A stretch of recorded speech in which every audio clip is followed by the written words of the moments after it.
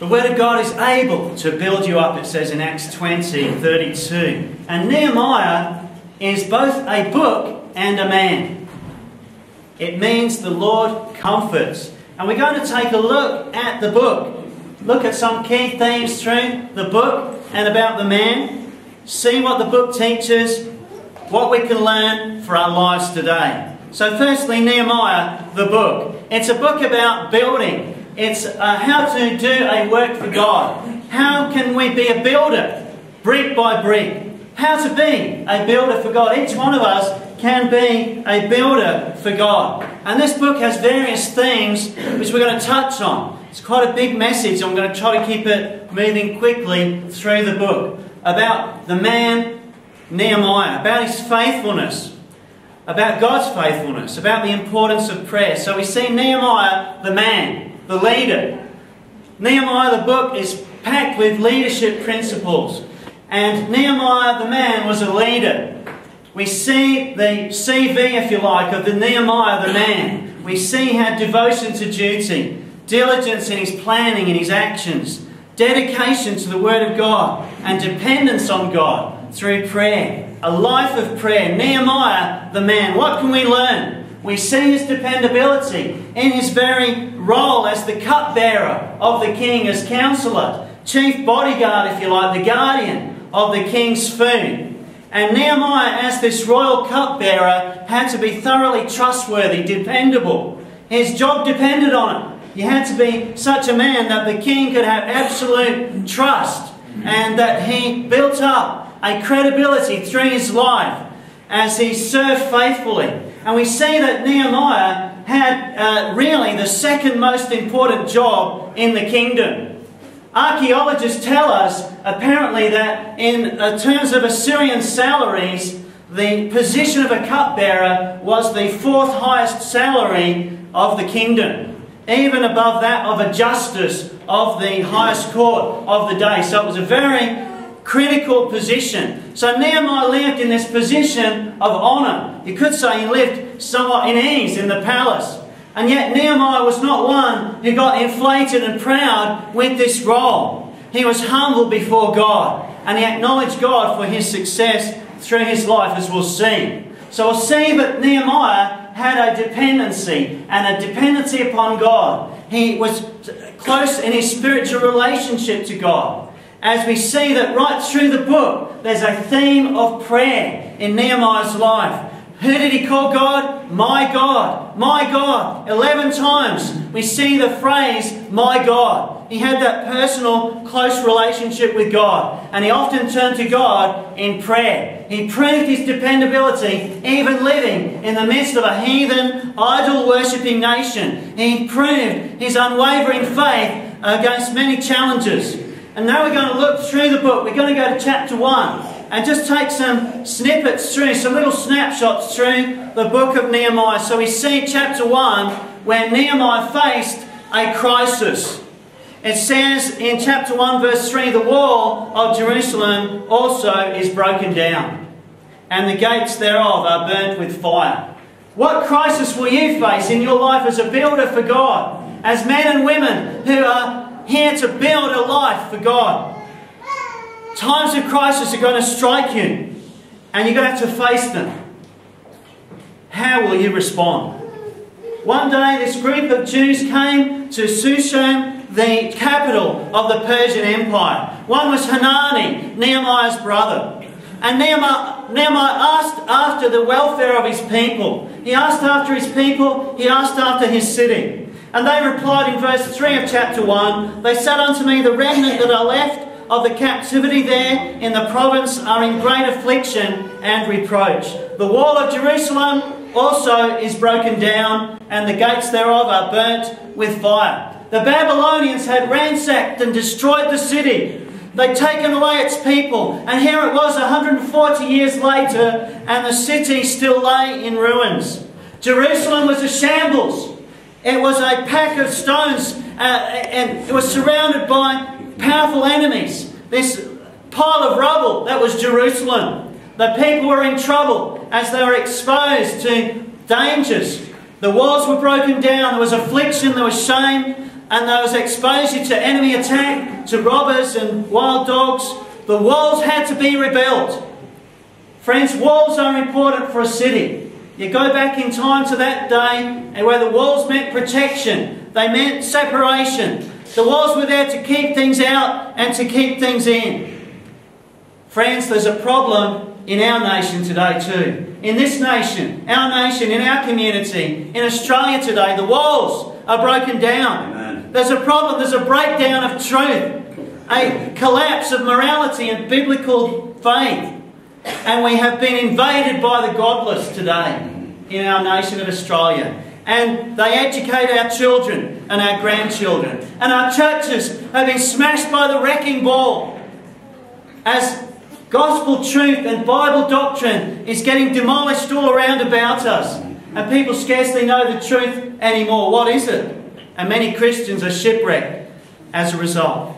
Something needs to be done. The walls have to be rebuilt. Do we see the need? Nehemiah saw the need. We see then in verse 4 of chapter 1, Nehemiah's response. Nehemiah's response to this crisis that he faced. It says, it came to pass when I heard these words that I sat down and wept and mourned certain days and fasted and prayed before the God of heaven. What was Nehemiah's response? Nehemiah's response was to pray. It was to take a hold of God in prayer. He was burdened for his people. He wept and he prayed. He had a sensitivity to the need at hand. And Nehemiah's practice of prayer is a feature that's right through the book. Right through the book of Nehemiah. His practice of prayer. This is the record of his life. What about us? When crisis threatens, do we stop to think, to pray? Does the need of our nation drive us to prayer? Do we yearn in compassion? Does it lead us to intercession for our people, for this community where we live? What about in your personal life, when you face problems and concerns? Do you stop to pray as that first response? As that first response. Nehemiah did. It's the first thing that he did. He prayed. He prayed first. He prayed earnestly. He prayed continually, day after day, in humility and with godly reverence and fear. It says from verse 5 through 6 of chapter 1, his prayer, I beseech thee, O Lord God of heaven, the great and terrible God. In other words, the awesome God. God is terrible. He's awesome in his terror that he strikes on the hearts of the lost, that keepeth covenant and mercy for them that love him and observe his commandments. He says, verse 6 of chapter 1, let thine ear be attentive now, and thine eyes open, that thou mayest hear the prayer of thy servant, which I pray before thee now, day and night, for the children of Israel, thy servants, and confess the sins of the children of Israel, which we have sinned against thee. Both I and my father's house have sinned. It was a humble prayer, wasn't it? It was a prayer of adoration, of love. It was a heartfelt prayer of joy and confession and repentance before God. And he acknowledged God's glorious redeeming power. And he prayed for God's mercy and pardon. Verse 11, it goes on of chapter 1. O Lord, I beseech thee. I beseech thee, let now thine ear be attentive to the prayer of thy servant, and to the prayer of thy servants, who desire to fear thy name. And prosper, I pray thee, thy servant this day, and grant him mercy in the sight of this man, for I was the king's cupbearer.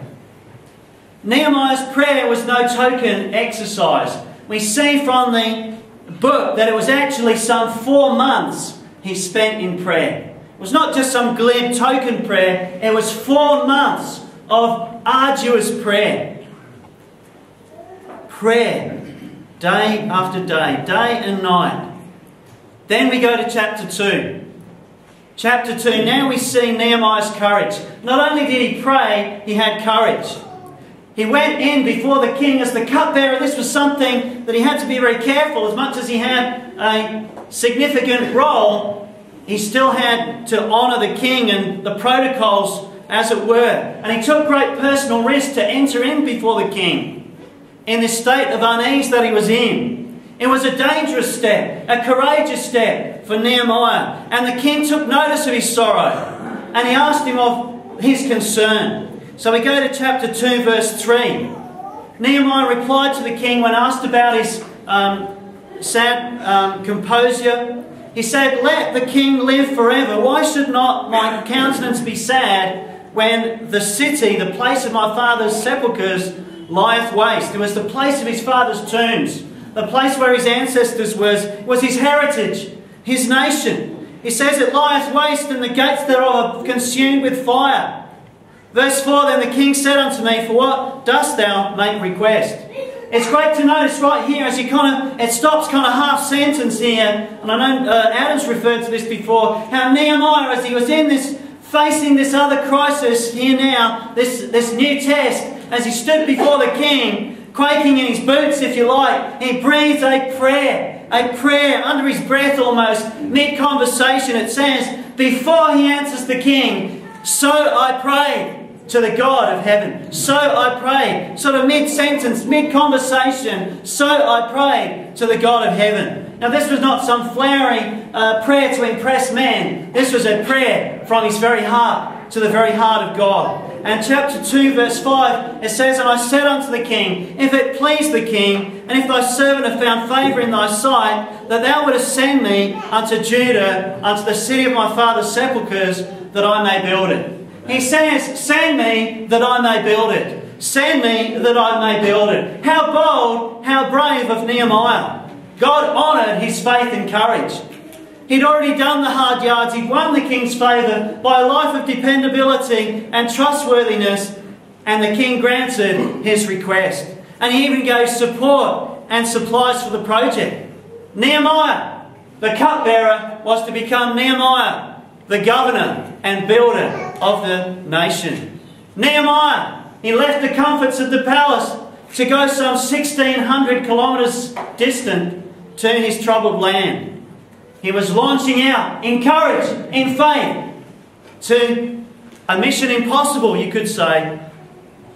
But not everyone was happy. Here's a picture of someone who left our church a little while back. Critics came on the scene. Critics came on the scene. When you stand up for God, expect critics. Expect it. It's to be expected. It's part of the course. It's part of standing for God that you can expect opposition. As you stand up for truth, it's part of the whole package. It's part of the package deal. In chapter 2 verse 10 it says, "When Sanballat the Horonite and Tobiah the servant, the Ammonite, heard of it, it grieved them exceedingly that there was come a man to seek the welfare of the children of Israel." Nehemiah would have some persistent enemies. Yet God gave Nehemiah a clear vision. He could see beyond that discomfort. He could see the vision of what God wanted him to do. God's purpose, God's plan. God had put it on his heart to build the wall, to rebuild the walls of Jerusalem. So when he arrived at Jerusalem, he took a good look at the condition of the city. Verse 12 of chapter 2, "He arose in the night, I and some few men with me, neither told I any man what my God had put in my heart to do." He got on his beast and he rode around in cover of darkness, out of sight of the enemy, and took a bit of a sortie, a bit of a recce of the scene to check out the situation. It says, verse 13 of chapter 2, that he went through the various gates, viewed the walls that were broken down, and the gates consumed with fire. He had a vision for what God had told him to do. Then Nehemiah, as a godly leader, had to engage others in the vision, to motivate the people. And when you are a builder for God, you want to harness others to chase after God, to stand for God, to stand for God, to build for God. And that's what Nehemiah did. He was a motivator. He motivated the people to join the cause, to build up in their faith, and to join in the mission. Come and let us build the wall. That was his call. Chapter 2, verse 17. He said to the people, "You see the distress we are in, how Jerusalem lieth waste and the gates are burnt with fire. Come and let us build up the wall of Jerusalem, that we be no more a reproach." Then I told them of the hand of my God, which was good upon me, as also the king's words that he had spoken unto me. And then it goes on, the last part of chapter 2, verse 18. "And they said, let us rise up and build." Amen. So they strengthened their hands for this good work. The motivation that Nehemiah had was contagious. Now again we see that when you do something for God, expect to face critics. On the scene again, from verse 19 of chapter 2, Sanballat, Tobiah, Geshem were there. They heard it. They laughed us to scorn. They despised us. "What is this thing that you do? What are you doing? What a joke. You don't have a hope." That's the Andrew Craig version. Chapter 2, verse 20, "Then answered I them, and said unto them, The God of heaven, He will prosper us. Therefore we, His servants, will arise and build.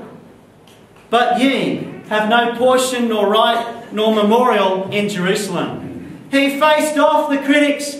He faced the challenge. He faced them down, the resistance, and overcame them. Friends, you too, as builders for God, can surely expect opposition to come.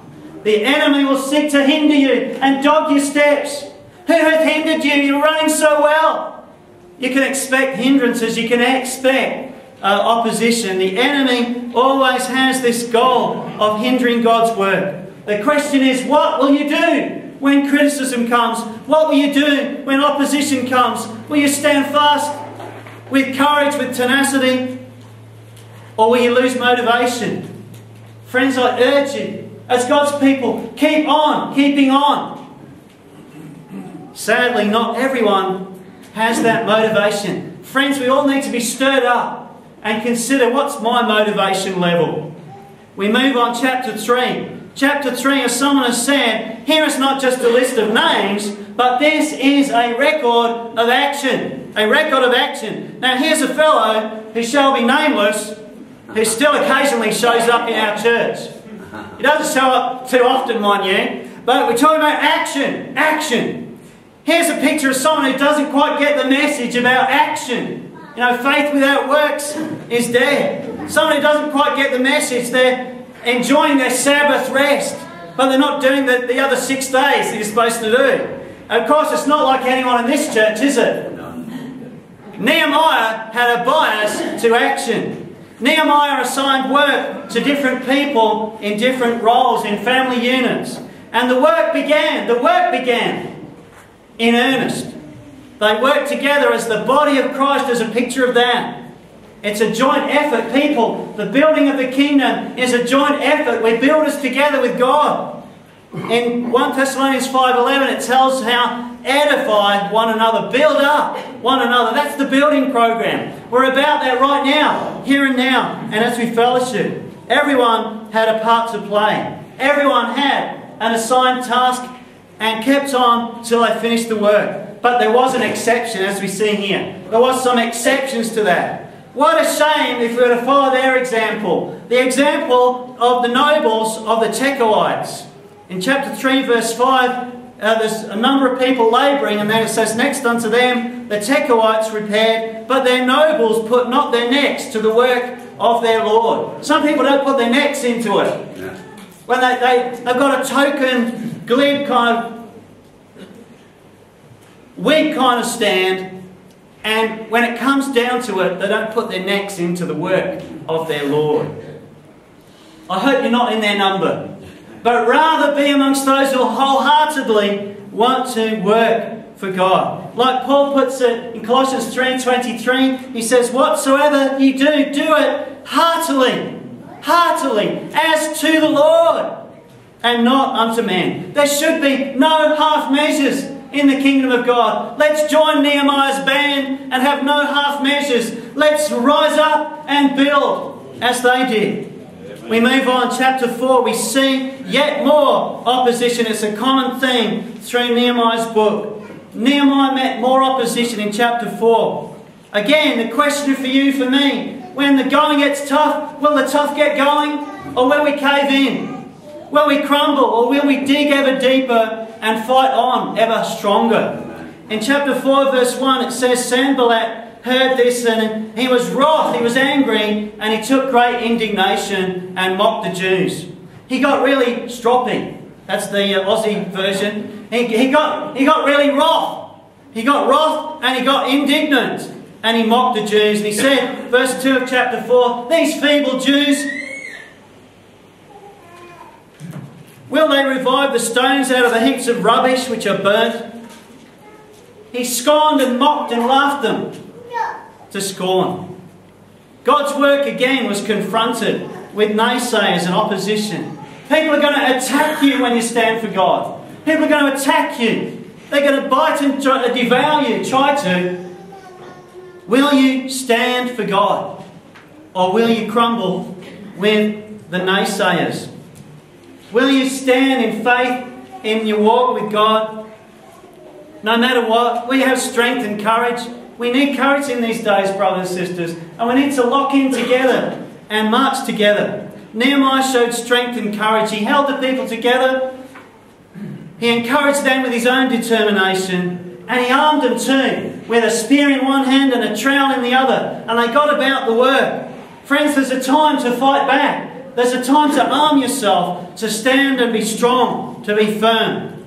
Tobiah, verse 3 of chapter 4 says, oh, even that which they build, if a fox go on it, it's going to break down their stone wall. They thought this stone wall was so flimsy that a fox is going to make it fall over. These discouragers wanted to hinder the work. And the builders realistically, they were pretty weak. They were fairly scant in resources. They were surrounded by enemies.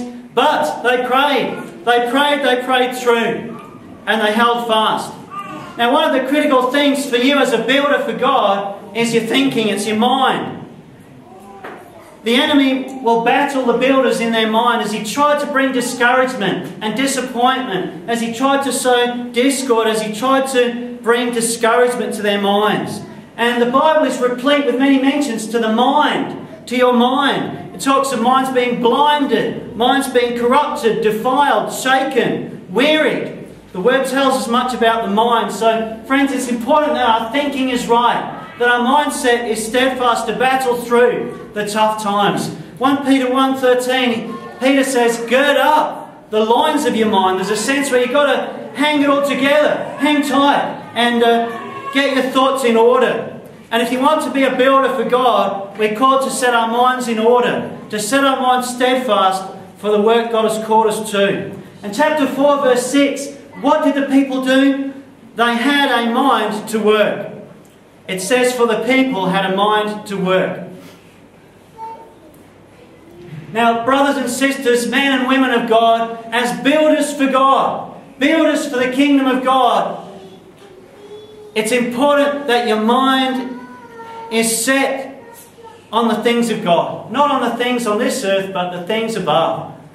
The people had a mind to work. They had a mind that was minded after the things of God. And they prayed through. Chapter 4 verse 9 it says, they made our prayer unto God, set a watch against them day and night because of them. This was a 24-hour prayer meeting.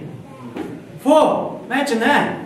Not 1 hour every week, but 24 hours every day. Now that's pretty strong, isn't it? Amen. They had opposition from without and from within. Discouragement was within too. Chapter 4 verse 10, some of the burden bearers, they were saying, our strength is decayed, there is much rubbish, we are not able to build the wall. That's chapter 4 verse 10. The discouragement started to get within the camp. It started to get embedded within the people of God. And this can happen within our own ranks. We can get discouraged. You get beaten and bashed and pummeled and thumped and attacked enough, it starts to affect you. You start to get discouraged. And that's what happened in Judah. The strength of the bearers of burdens is decayed. We're not able. There's much rubbish. We can get disappointed. We're only human. Every one of us, especially this one here, we're all human. And friends, we've all got to watch out for disappointment and have that mind to work. Keep that mind steadfast. Don't be swayed. Because the enemy knows it's about winning the battle in your mind. When you get overcome with doubt and despair and discouraging things, there was much discouragement, there was much rubbish, but Nehemiah refused to be sidetracked. It just made him ever stronger. That's how it should affect you and me, brothers and sisters, when we face such things. Another line of attack, as well as the battle for the mind, is the fight for the families. The fight on the home front. The battle that we are in is a fight for families. And I thank God we've got godly families here today. People who care about truth. They bring their children to church to hear the Word of God. The battle we are in is a fight for families today. And another truth about being a builder for God that we can learn from the book of Nehemiah is that the families laboured together. They built sections to the wall around their own homes.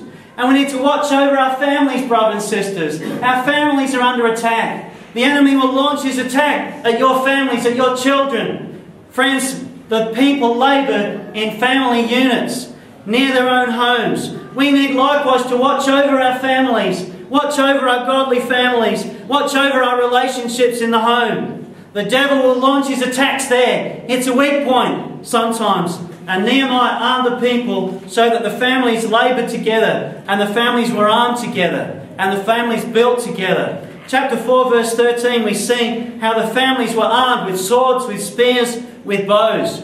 And Nehemiah reminded them of the greatness of God.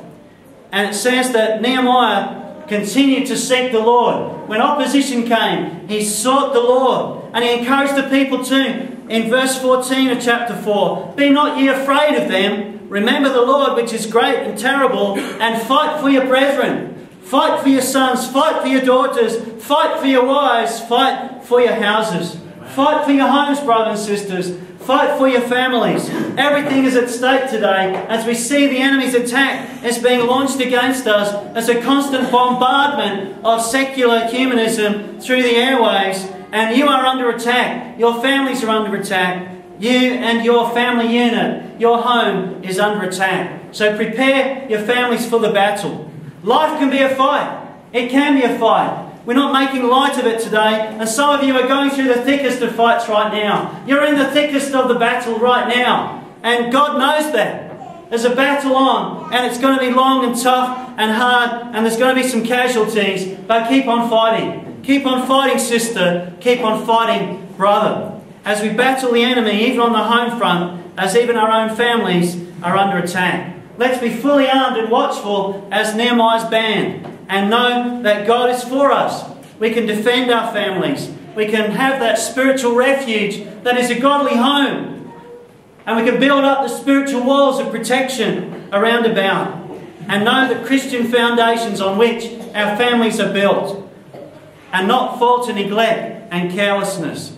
So it came to pass in chapter 4:15, that it came to pass the enemies heard, and God had brought their counsel to nothing.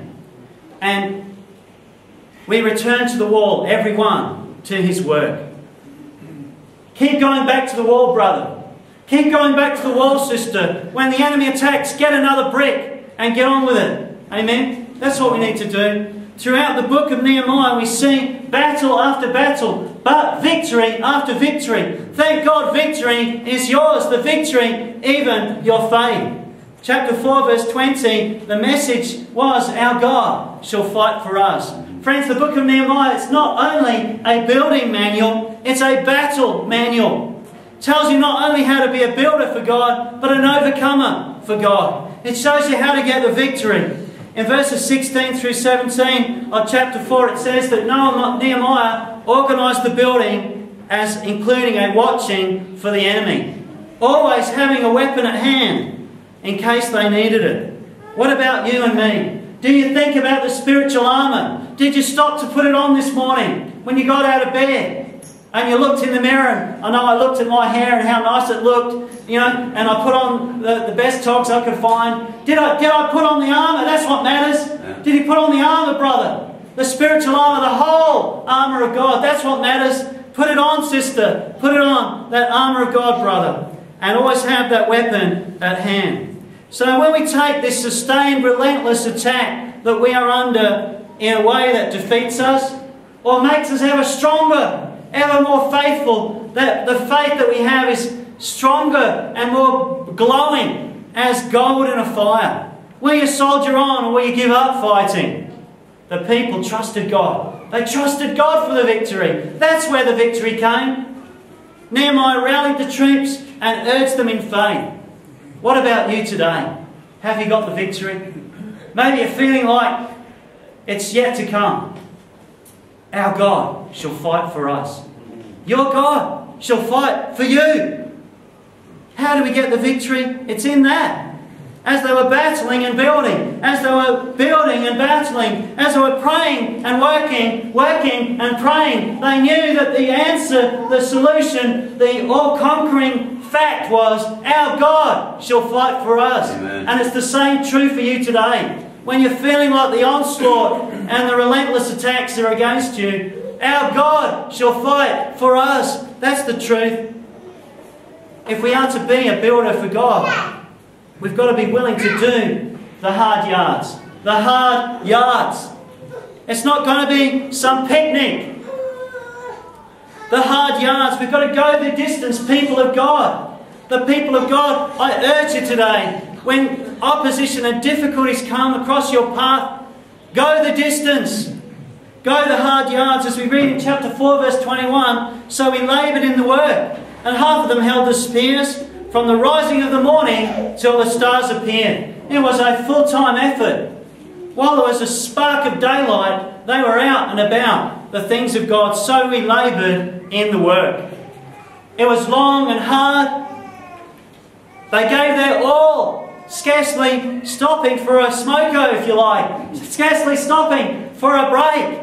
You know, there was that intent. There was that persistence about their work. And Nehemiah showed by his own example his determination to persevere and encourage the people to persevere and cooperate together. We can learn from that, from Nehemiah's perseverance and courage.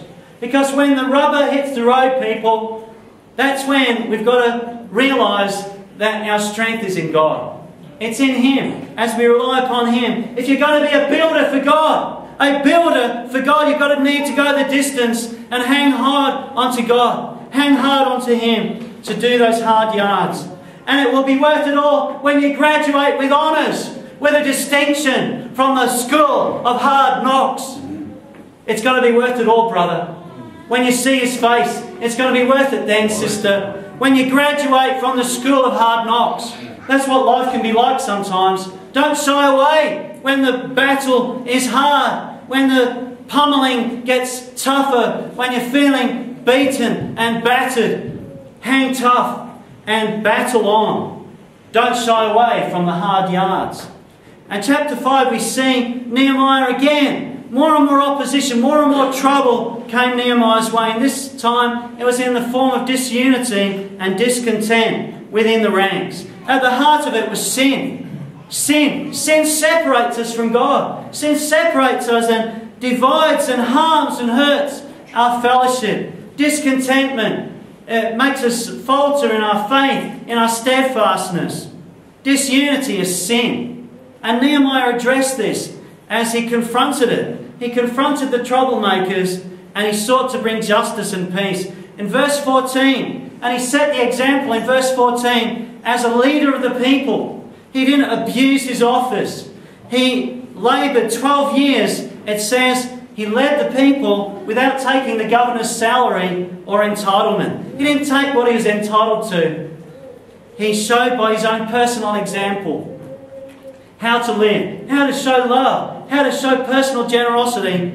And in verse 17 it says, 150 people ate at his own table. That's the generosity of the man. That's the big-heartedness of Nehemiah. And his love overcame the conflict and brought a unity when disunity threatened. At the heart of it is sin. And sin calls for rebuke and repentance in our own lives. Sin will separate us from God and it will hinder the work of building. Let's recognise it and overcome it. Our hope is in God as we trust Him and make our peace with God and come to His terms of surrender. We'll go on to chapter 6. We're getting there now. Chapter 6, we read of a further conspiracy against Nehemiah. This time it took another form. It wasn't a battle in the mind or a battle in the families. It wasn't a battle in terms of a discord or disunity, but it came in the form of a compromise. The enemies of Nehemiah came to him and they said, let's have a little talk, Nehemiah. Let's have a little sweet talk. Come, let us meet together. It's a bit like the modern day ecumenical movement. You know, we're all one big happy family. And it says in chapter 6 verse 1, Sanballat, Tobiah, Geshem were there, the rest of our enemies. They heard that I builded the wall, and there was no breach left therein, though he hadn't quite set up the doors. Verse 2 it says, Geshem and Sanballat sent to me and said, come, let us meet together. Come, let us meet together. It sounded quite innocent, quite a nice, maybe they threw on a lunch or a dinner, I don't know, maybe there was some special celebration, this was a special occasion. No, let's have a big gospel rock concert together, or let's hear the latest new fad evangelist, that's the latest fad. Come let us build together, come let us meet together, was their marketing slogan, if you like. Sanballat and Geshem and the purpose-driven church had this new alternative, catchy marketing slogan, let us meet together.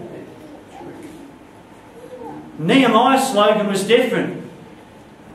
Come and let us build the wall. That was Nehemiah's slogan. Come and let us build the wall. It wasn't come, let us meet together. Nehemiah's enemies wanted him to chill out. Come on, Nehemiah, no need to get so fanatical. Don't be so narrow-minded, Nehemiah. We can all get on together. Let's live in harmony. Come on, Nehemiah, let's have a little bit of dialogue here. Let's have a nice little ecumenical meeting. Doctrine doesn't matter. There's a bit of that happening today, isn't there? On the church scene. Let's all get together. Let's work out a compromise. But really it was a crafty ploy to detour Nehemiah from the gospel work. Again, Nehemiah would not be sidetracked. Friends, the church is under attack. The gospel is under attack. And we're seeing these smoke screens come along where people just think, just blend in, take the easy path. Just go easy on the hard preaching. Go easy on the hard truths. Let's just be wishy-washy like everybody else. Let's just keep it warm and fluffy and entertaining and relevant. Let's not worry about preaching sound doctrine. There's many voices like that today. Friends, there is. How did Nehemiah respond? Come and let us meet together. Chapter 6 verse 3 he says, I am doing a great work so that I cannot come down. Why should the work cease? Will I leave it and come down to you? They tried time and time again, but Nehemiah would not be moved. The work was too great.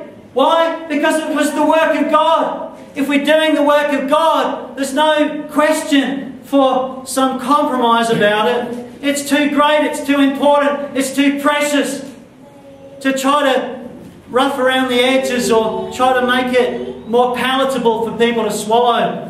When you're truly a builder for God, you'll stand fast.